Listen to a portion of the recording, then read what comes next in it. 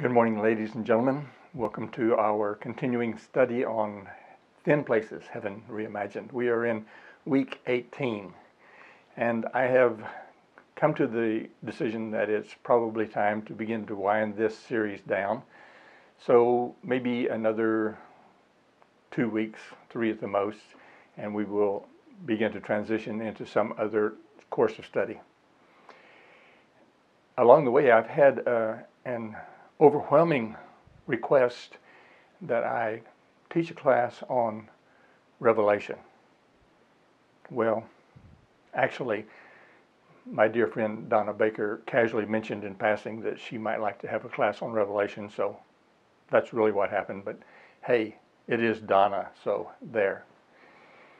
My first experience with teaching Revelation is when I was in college down in the Rio Grande Valley, and I had an opportunity to go to a little town up northwest of the valley called Rio Grande City and preach for a few Sundays. And the first Sunday I got there, walked in and introduced myself, and they said, "Oh, by the way, the person who preaches also teaches the adult class."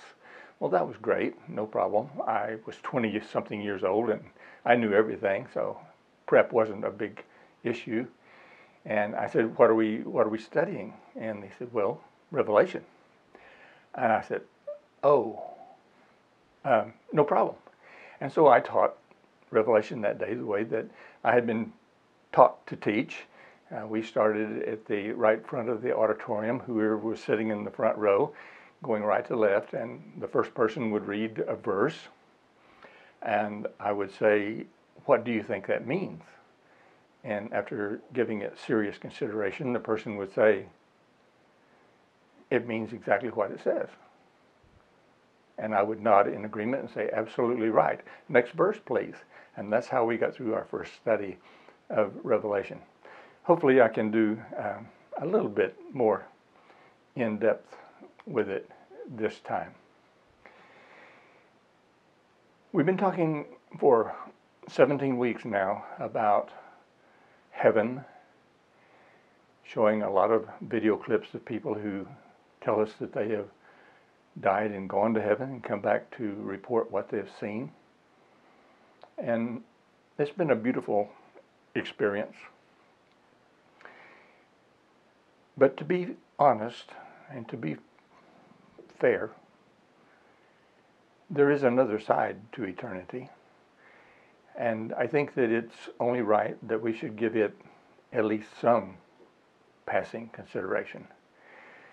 So this morning we're going to be, for a little while at least, talking about hell.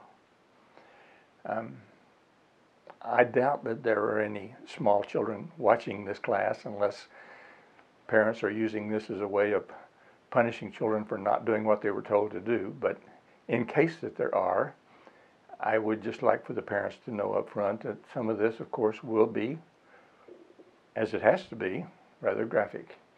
And you may want to be prepared to discuss this with your small children, or if you're uncomfortable with it, you may want to just maybe have them occupied in some other way. We'll probably be taking maybe 20, 25 minutes this morning before we jump back into the prophets and take a look at Hosea and Jonah. What an interesting character Jonah is. But we want to give a little bit of thought this morning to the subject of hell. If you are an atheist, of course, hell is not a problem for you. For that matter, neither is heaven.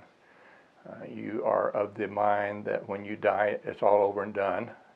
There's nothing of reward or nothing of punishment, and so hell is not a problem for you. If you have grown up in the Catholic tradition, you're probably familiar with the doctrine of purgatory.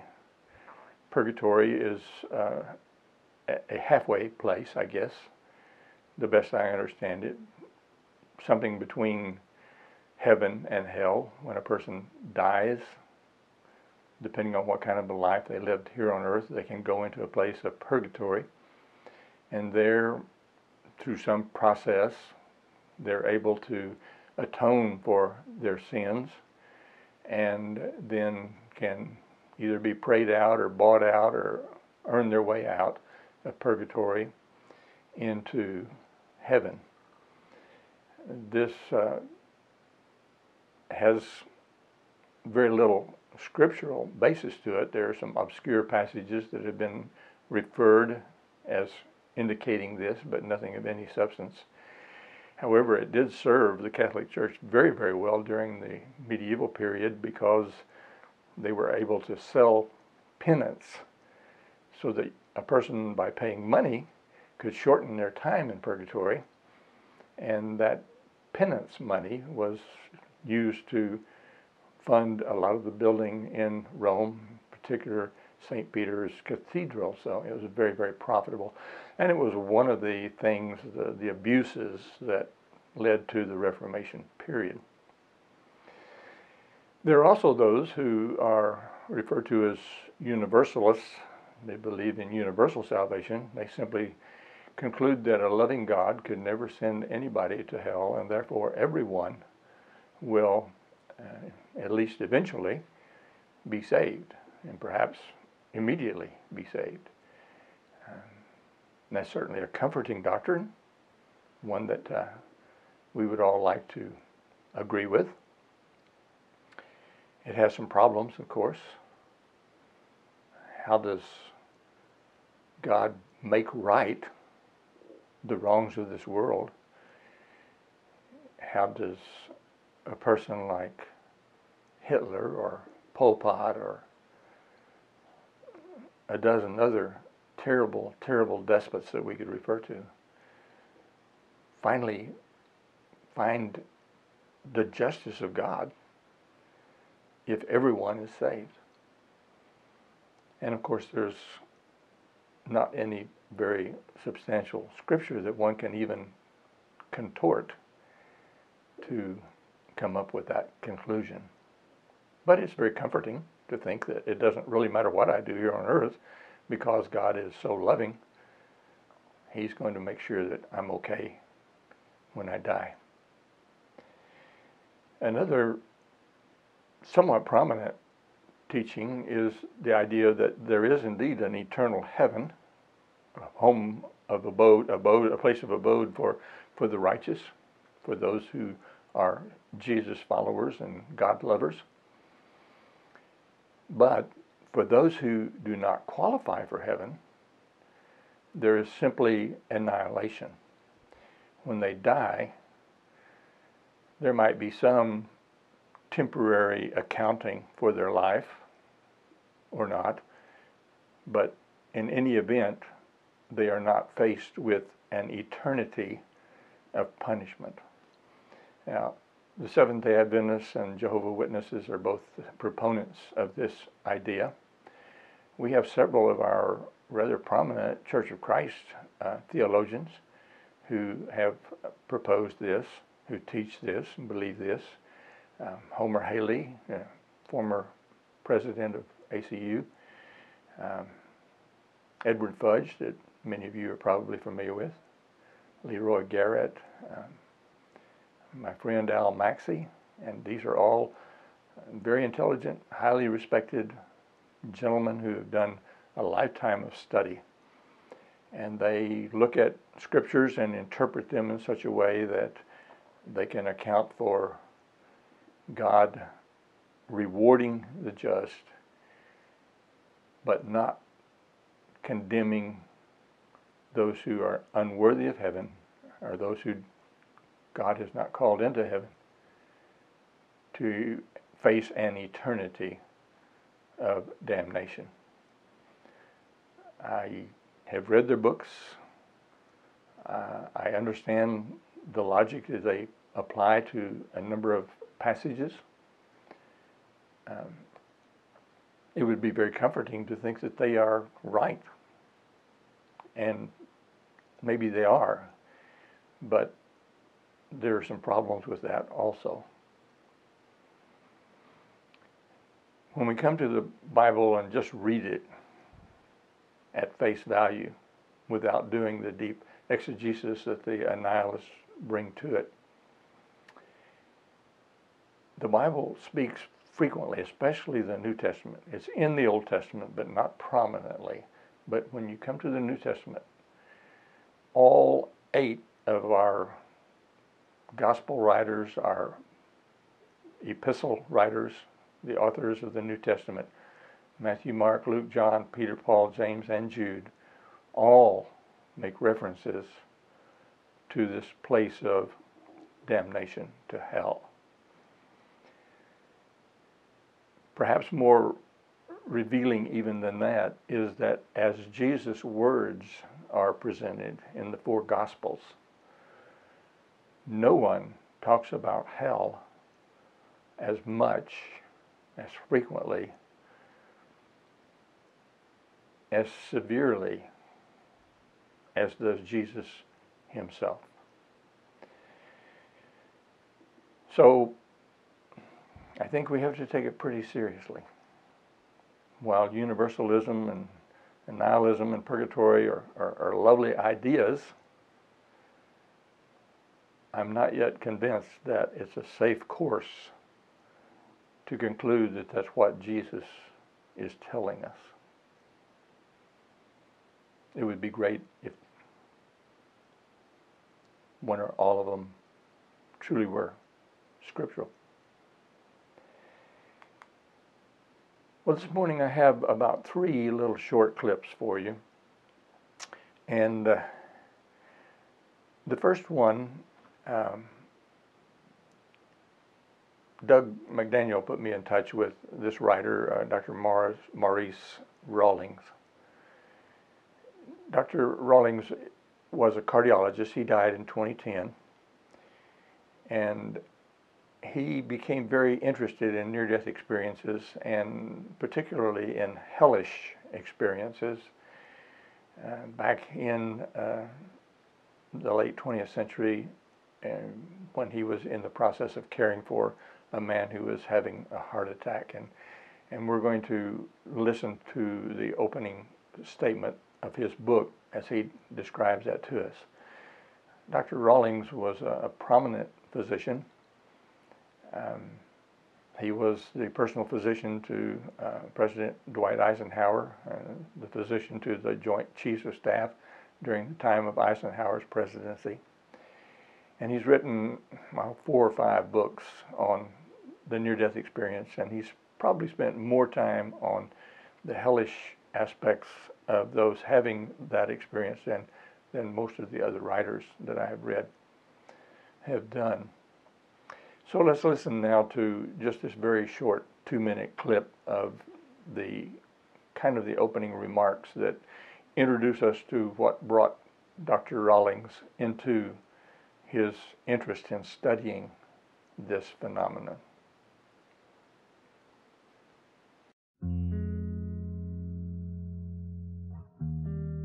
I didn't believe in God, let alone an afterlife. But that belief quickly changed one evening in 1977. I was monitoring a patient of mine, a guy aged 40, whilst he carried out an ECG stress test. There and then, in my office, he had a cardiac arrest and dropped dead to the floor. 3 nurses rushed in and began CPR, whilst I started external heart massage, but it wouldn't maintain its own beat. I had to insert a pacemaker wire down through the large vein. The patient began coming to, but whenever I reached for instruments or interrupted chest compressions, he would lose consciousness again, stop breathing, and die one more time. But the terrifying thing was this. Each time he came around and began respiration, he would scream, "I'm in hell! I'm in hell!" and plead with me not to quit. This literally scared the hell out of me. Every time I quit, I was sending him back there. He looked petrified. After this happened a few times, I dismissed his complaint and told him to keep his hell to himself until I was finished fitting the pacemaker. But the man was beyond serious. How do I stay out of hell? Pray for me. Pray for him? I thought. I was a doctor, not a preacher. Pray for me. He repeated. It was a dying man's request. As I continued working, I took my mind back to Sunday school and had the man repeat a prayer asking Jesus to save him and turn his life around. It wasn't complicated, and with that, his condition stabilized. I asked the patient a couple of days later to explain what he saw in hell, but he remembered nothing, as if it was wiped from his memory. The whole experience changed everything I ever believed. One of the questions that I frequently get is, why do we not have more of the hellish near-death experiences in our literature and in our conversation? And I think there are several reasons for that. It's not that they don't occur as frequently or even more frequently for all I know, but people who have these experiences, number one, are very embarrassed about it. I would be, wouldn't you, to think that I had died and gone to hell. They don't want to be shamed. They don't want to be thought crazy. They don't want to share that kind of an experience with anyone. But Dr. Rawlings also believes and has demonstrated through his experience that people who have these experiences very quickly seem to be able to completely blot it out of their remembrance. The instance that he talked about in the short clip a while ago, the man that he had this experience, after he was recovered in a matter of a day or two, Dr. Rawlings came back to him and asked him to describe what it was he saw when he was having this hellish experience. And the gentleman was unable to remember anything whatsoever about it. The memory was completely blotted out. And Dr. Rawlings says, ask other patients who have had near-death experience, his own patients most frequently, and generally, if he asks them immediately after the event, he can get a description from them. But if he comes back and asks them in a matter of days, that memory is completely gone. So it may be that this experience is just so terrible that most people would simply not be able to keep it in their memory. How many people experience near-death events that are of a hellish nature? We don't really know for sure. Some of the large studies have reported that of the ones that are reported to them, as many as 20% seem to be of the very unpleasant nature. That's not to say that 20% of all NDEs are hellish and the other 80% are all of a heavenly nature. It's just to say that that's the way that the reporting goes. So we know that they are much more prominent, much more common than perhaps we might be led to believe. Well, I want you to see a little short clip now with Dr. Weiss. Dr. Weiss is a Christian, has always been a Christian. He's still alive. He lives out in California. But back in, I believe, 1998, he got up in the middle of the night to get a glass of water and had what he describes as an out-of-body experience, what he calls a vision. There was not a near-death event. There was not injury or trauma. It was purely a vision, he believes, given to him by God to enable him to come back and to describe what he saw in hell and to use that experience to convince others that they don't want to go there. Now, you can take this for whatever it's worth. Maybe you'll just brush it off as, hey, he had something bad to eat at night and had a nightmare. But I chose this, even though there are a number of videos of people who did have near-death experiences and have come back to talk about it and record it. But I chose this because Bill brings everything that he saw and experienced back to Scripture. So I thought you might find that interesting as well. So let's take a minute and watch Bill. On November 23rd, 1998, I had an experience that truly changed my life. Now, it doesn't matter if you believe my experience. What matters is that you check out what the Word of God has to say about hell and avoid it just the same. This was not a near-death experience. This was actually an out-of-body experience that would be classified as a vision in the Bible. In 2 Corinthians 12:2, Paul, when he was caught up into heaven in a vision, he said whether in the body or out of the body, he didn't know. Well, the Lord showed me that I left my body. Now, my wife and I had attended a prayer meeting every Sunday night. We came home from this prayer meeting, went to bed like any other normal night. Now, I had never studied the topic of hell at this point. I have never gone to dark movies. I've never drank. I've never taken drugs. And I never had a vision before. And I got up at 3 o'clock in the morning just to get a glass of water. And suddenly I was pulled out of my body, like being drawn up out of your body. And I found myself falling through the air down this long tunnel. And it was getting hotter and hotter. And then I landed on a stone floor in an actual prison cell in hell. Rough-hewn stone walls, bars, filthy, stinking, dirty prison cell, but like a dungeon. And I wondered, how did I get here? Why am I here? I was fully awake and cognizant. I looked up and I saw these two enormous beasts in the cell, these demons, reptilish in appearance, bumps and scales all over the one's body, huge jaw, sunken in eyes, claws about a foot long, and they were pacing in this cell like a vicious, caged animal, and they had the most ferocious demeanor about them. They had an extreme hatred for God. They were blaspheming and cursing God. And then they had this hatred they directed towards me. The one picked me up, threw me into the wall of this prison cell. I hit the wall. I felt like bones had broken. Even though a spirit doesn't have bones, it felt that way. I collapsed on the floor, and I wondered, how could I be alive through this? The other demon picked me up, dug his claws in my chest, and just tore the flesh open. I couldn't believe I was surviving this. How could I be alive through this? I noticed I had a body. Remember Luke 16? He wanted a drop of water to cool his tongue. He had a mouth to speak and so forth. But this body withstands the torments. And I noticed, though, there was no blood or water coming from the wounds. But Leviticus 17:11 says, the life of the flesh is in the blood.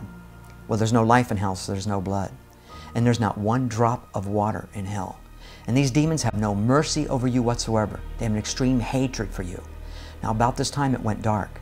I believed it was God's presence there to illuminate it so I could see. But then He withdrew His light, and it resumed its normal state of absolute pitch black darkness.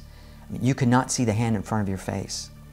While I was taken out of this prison cell, I was placed over next to this large, raging pit of fire that was actually about a mile across, with flames raging high up in this open cavern. And this is where I could first see people. There were thousands of people inside this pit screaming and burning. It was so horrendous to see a person on fire. They just looked like skeletons. And the screams were so loud and deafening. You want to get away from the screams, but you can't. Now, I understood I was down deep in the earth. I descended to get there. I ascended when I left. And I understood there were different levels of torment and degrees of punishment. But there is no tolerable, comfortable level in hell. Any area is far worse than you can imagine. I wanted to talk to a person, but you're kept isolated and alone for all eternity. You never, ever get to be with people. For all eternity, you're kept by yourself. You know, I thought about my wife up on the earth, and I understood I'll never get to say goodbye to her. You don't realize how tormenting of a thought that is. You know, I'll never get to be with my wife, enjoy her, hold her, and to not have any finality with your loved ones is extremely tormenting, that for all eternity, she'll never know that I still exist, that I'm down deep in the earth. You know, death does not mean cease to exist. Death means separation from God. You still exist. And I just missed her so much. I wanted to be with her so much. And the stench in hell is so foul and putrid, the worst, like the worst open sewer you can ever imagine. And the demons themselves have a disgusting foul odor to them, and the smell of burning sulfur. So you have to fight for even the tiniest bit of oxygen. You don't ever get to go to sleep. You're completely exhausted, and you never, ever get to go to sleep. You're hungry, you never get to eat. You're thirsty. Remember the rich man in Luke 16 wanted one drop of water to cool his tongue. Well, you never get that drop of water. The fear level that you experience in hell is so far beyond anything you can imagine, and I know something about fear. I was attacked by a 10-foot tiger shark, pulled down under the water. Well, that fear that I felt at that moment paled in comparison to what you feel in hell. I saw maggots crawling all over everything, and snakes, demons that were only 2 and 3 feet tall, some were larger, twisted, deformed, grotesque. When I was looking at all this horror, something began lifting me up this dark tunnel. And then suddenly this bright light appeared. I knew immediately who it was. And I just called out his name. I said, "Jesus."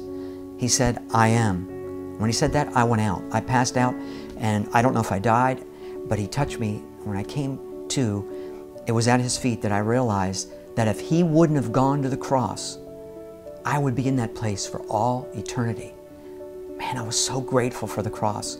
I just want to thank him over and over and over. I didn't want to ask him any questions, but thoughts started coming to my mind, and he would answer my thoughts. And there was 8 different things that he answered for me. But I'm just going to share 2 of them with you. One is, I thought, "Lord, why did you send me to this horrible place?" He said, "Because many people do not believe hell is real."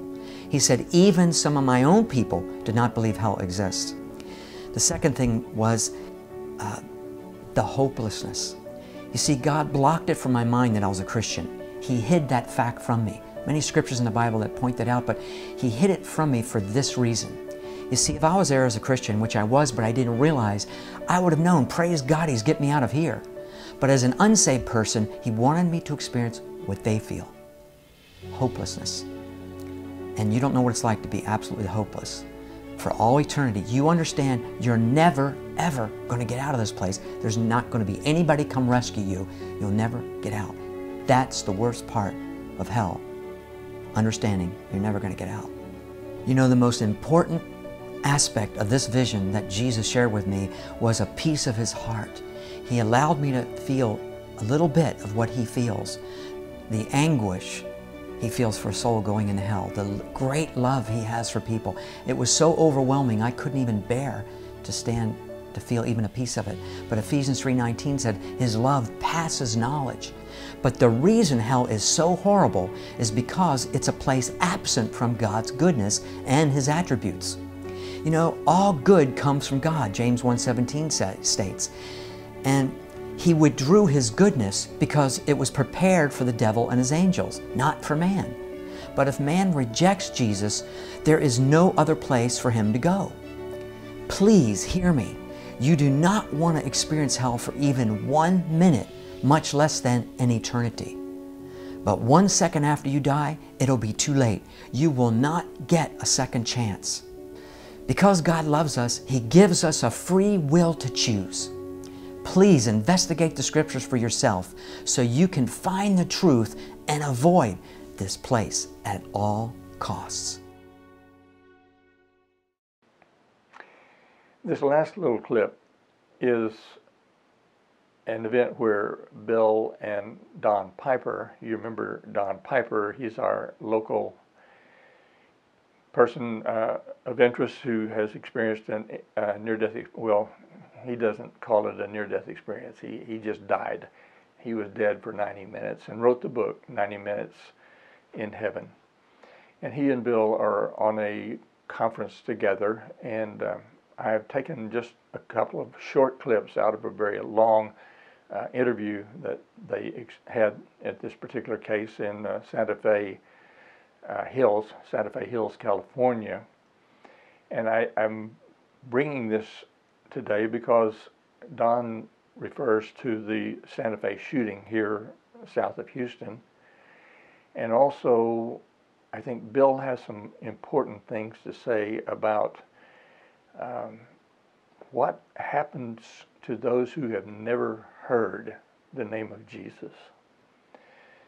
If you're like me, you've given that a lot of thought also. And as I've taught Romans, of course, I'm familiar with Paul in Romans 1, first of all, declaring that all people are guilty before God. And then he has this little caveat, it seems to me, about people who have not heard of Jesus, but who, because of creation, have the capability of knowing about God, and they become somewhat of a law unto themselves. And Bill will expound on that a little bit. So listen to him in terms of that. Thank you, Don Piper. Honored. We're Thank glad you, to be here. Please. Thank Very you. honored. Both of you at one Yeah. time. Wow. These are the only times that we get together. You know, he lives here in Southern California. I live in Houston. So we have to have things like this to even see each other as we're traveling. So we love doing this, and thank you for letting us come. We're Yes, honored. absolutely. We And do how long enjoy have it. you guys known each other? I don't know how long, Bill. Oh, let's see. We've been doing this about, I don't know, 10 years? 10 years, I would think. Yeah. I 10 think we years. met. Did we meet in the green room at TBN?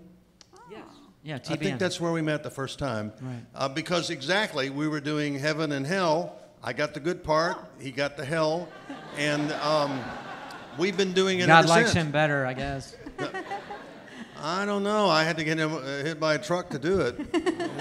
I wouldn't want that, for Yeah, sure. see. Hey, one of these days, you may pick up the paper, if they have papers. You may hear that guy that wrote that book, 90 Minutes in Heaven. He died. Don't believe that. When you're reading that, I'll be more alive than I ever was when I was here. Some really horrific tragedies. I was in my church just not that many weeks ago, right after somebody went into a school south of us in a place called Santa Fe, Texas, and killed a bunch of students and teachers. Oh, it was a horrific experience. In my church, several of those teachers came to church. But these people were there, and they were looking for comfort. They were looking for solace after a horrific thing. And we talked about heaven, and some of these were close friends of the ones that had been murdered. And I said to them, holding their hand, I'm so sorry for your temporary separation from your loved ones. It's real, but it won't last. And somehow that really connects with people, because we do miss the ones we love. We've all been to funerals. And we've all, if there was a casket, passed by, and we've all been through that. If we haven't, we will. As you know, the death rate here is 100%. We feel it, and we're wondering, is there something? Where is she? Where is he? And the truth is, if they are followers of Jesus authentically, they are not here. They're absent from the body. They're present with the Lord. They're having the best time. And if you're a follower of Jesus, they know you're coming. Bill, another question is, sometimes people say, well, what about those people that live in the jungle in some random place and they didn't hear? What happens to them? Two-part answer to that. Yeah. The people in the remote area that never heard the gospel, they are accountable, number one, because Romans 1 says that because of creation, God holds man accountable. Wow. The evidence of design is everywhere. You look at the human body, how remarkable it's made, plant life, the animal kingdom, the universe, the stars and planets, they're all in order and so forth. So God has placed creation, and so that points to a creator. So if that person in the jungle just has an ounce of humility and said, who made all this design? There's design everywhere. It's evident there has to be a God that designed all this. So that points to a designer. So God will find a way to get through that person. If they just show that little ounce of humility, he will find a way to get through to them by either he gives us a conscience. Romans 2:15 and John 8:9 says he gives us a conscience to know right from wrong, good and evil. So he's placed that in man automatically to know to search for a God. He's put eternity in man's heart, Ecclesiastes 3:11. He gives us a Bible, the written word. He put in writing how to get to heaven and how to stay to hell. He gives us missionaries that are sent around the world that he can get a missionary to that person. Or a CD or DVD or internet and so forth. Also, there's a scripture in Job 33 that says he even gives man dreams and visions to keep back his soul from the pit. So he will give that man, like I said, if he just calls out and says, God, who are you? He'll give him a dream or a vision. But there's also there's scripture that support that man is accountable, because 1 John 5:19 says the whole world lies in wickedness. All of us lie in wickedness. And it says in Psalms 9:17, the wicked shall be turned into hell, and all nations that forget God. So we got a problem. Everybody's going to go to hell because we're all lying in wickedness. And 1 John 4:3 says, every spirit that confesses not that Jesus Christ has come in the flesh is not of God. Every spirit. And then in Acts 17:30 it says, God commands all men everywhere to repent. So all men everywhere need to repent. Like Jesus said in Luke 13:3, unless a man repent, you shall all likewise perish. So we're required to repent, receive Jesus no matter where you're at. But God is just. That person will not be in hell unjustly. God will find a way to get through that man if they just show that little bit of humility. But if we really understood how severe hell is and how important this decision is, we would take more opportunity to share with people the gospel. Not in a condemning way, but in a loving way to get across the Word of God and tell them the good news about heaven. And he shared with me a piece of his heart, how much he loves people. And I couldn't even bear to stand a piece of the love he has for people. He allowed me to feel that because Ephesians 3:19 said his love passes knowledge. And he loves people far more than you are able to even conceive. And he wept when he saw people fall into hell. But he said, you go and tell them, point them to the Scriptures. See, I'm just a signpost to point them to the Scriptures. They don't have to believe my experience. Believe the Word of God and avoid hell and go to heaven where Don's been. And I tell you, God loves every single person. Okay, so that's what we're going to cover in the way of hell, unless we find it necessary because of your questions and comments to come back to it before we finish our classes in this series. But it's too important to ignore, and it's just too frightening not to pay attention to. So now let us jump back into the prophets for just a little while. I want to look at Hosea. You know, we've had several examples already of how God has used acting dramatizations to make his point. We had Jeremiah last week with the loincloth, and we had Ezekiel with the valley of dry bones.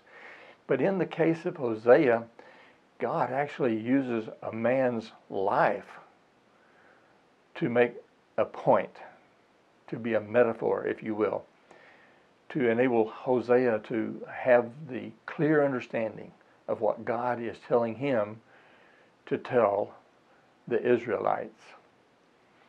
So we pick up the story of Hosea with these words.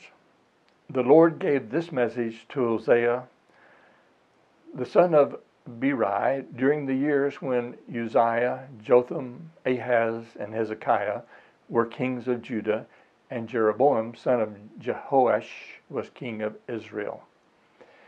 You know, of course, that we began with a united kingdom that split with Rehoboam and Jeroboam, and now Hosea is prophesying to and about the northern kingdom, the kingdom of the 10 tribes, the tribes that will be conquered by Assyria and scattered. So that's the foundation of this particular book. When the Lord first began speaking to Israel through Hosea, he said to him, "Go and marry a prostitute, so that some of her children will be conceived in prostitution." Now, that seems a very odd thing that God would instruct one of his prophets to do, but that's what he tells Hosea to do. Go find a prostitute, take her out of her lifestyle of prostitution, give her a home, give her a name, and give her children. And Hosea does that. God says this will illustrate how Israel has acted like a prostitute by turning against the Lord and worshiping other gods. So Hosea married Gomer, the daughter of Diblaim, and she became pregnant and gave Hosea a son. And the Lord said, "Name the child Jezreel, for I am about to punish King Jehu's dynasty to avenge the murders he committed at Jezreel. In fact, I will bring an end to Israel's independence.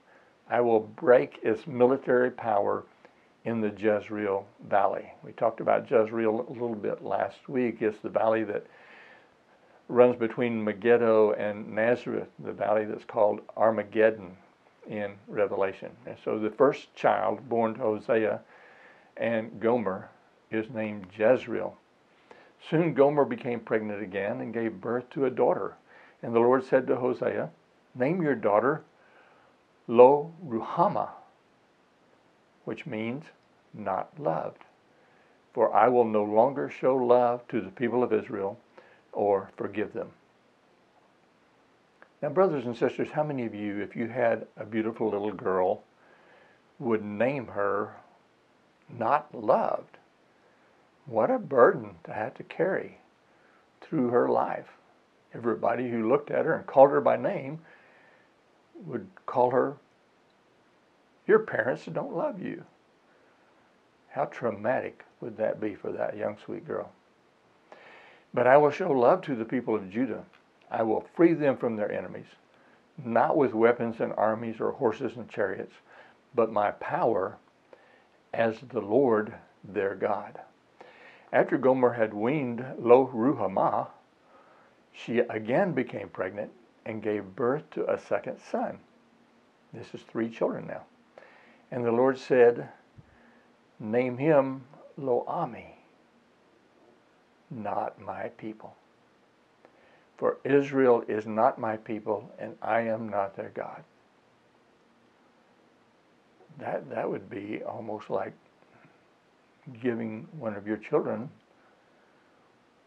the name bastard, to be blunt. Not my people. How sad. Then the Lord said to me, go love your wife again, even though she commits adultery with another lover. So Hosea has taken Gomer out of prostitution, given her a home, given her a name, given her 3 sons, and she has repaid him by going back into prostitution. So instead of throwing up his hands and saying, I did my best, I tried, I did everything right, I did everything I knew to do, the Lord tells him, go bring her back. This will illustrate that the Lord still loves Israel, even though the people have turned to other gods and love to worship them. So I bought her back for 15 pieces, 15 shekels of silver, and 5 bushels of barley, and a measure of wine. Then I said to her, you must live in my house for many days and stop your prostitution. During this time, you will not have sexual relations with anyone, not even with me. Now we know that Judas betrayed Jesus for 30 pieces of silver. 30 pieces of silver is generally referred to as the price of a slave. And if we take the value of 5 bushels of barley and a measure of wine and add that to 15 pieces of silver, we come up again with approximate value of 30 pieces of silver that Hosea is using to buy Gomer back. And this shows that Israel will go a long time without a king or prince and without sacrifices, sacred pillars, priests, or even idols. But afterward, the Lord will return and devote themselves, the people will return and devote themselves to the Lord, their God, and to David's descendants, their king, in the last days. In the last days, they will tremble in awe of the Lord and of his goodness. Well, we have brought ourselves through Hosea. We have one prophet in the Old Testament that we want yet to look at, and we'll do that, Lord willing, next week with the prophet Jonah. And then we will move directly into the New Testament and look at thin places we find there. Of course, the ultimate thin place in all of the Bible is that period of time for some 33, 34 years when God became flesh and dwelt among us. Thank you so much for being with us. Have a wonderful, God-blessed week.